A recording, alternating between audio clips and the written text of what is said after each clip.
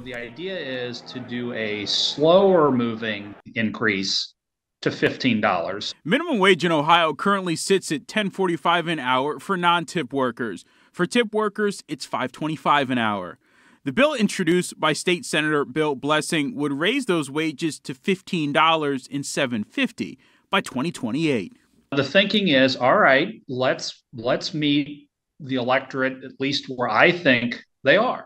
Blessing's proposal is a slower approach to the one that supporters are working to get on the ballot in November. The group named One Fair Wage is working to collect signatures with the goal to increase minimum wage for both tipped and non-tipped workers to $15 by 2026. If that got passed, that would be $4.55 in just 14 months, which sounds great, except what that does, it puts incredible pressure on the restaurants. John Barker is the president and CEO of the Ohio Restaurant and Hospitality Alliance. He says that quick of an increase would pass costs down to customers and is in favor of the Senate bill.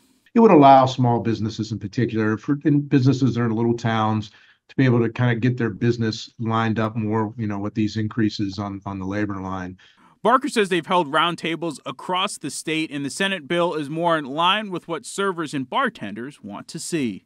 When you talk to the people who are most affected by it, and they say, I want to keep the tip, I want to keep that tip wage because I can make a lot more out earning tips, then that tells you something. This is an opportunity for the General Assembly to come to the electorate and say, look, we think this is a better plan.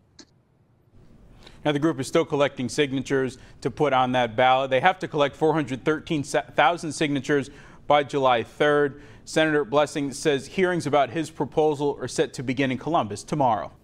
Sure, you could stop watching now, but let's be honest, you want to see more. So click some of those links, or better yet, go ahead and tap subscribe. That way you'll catch more content from Local 12.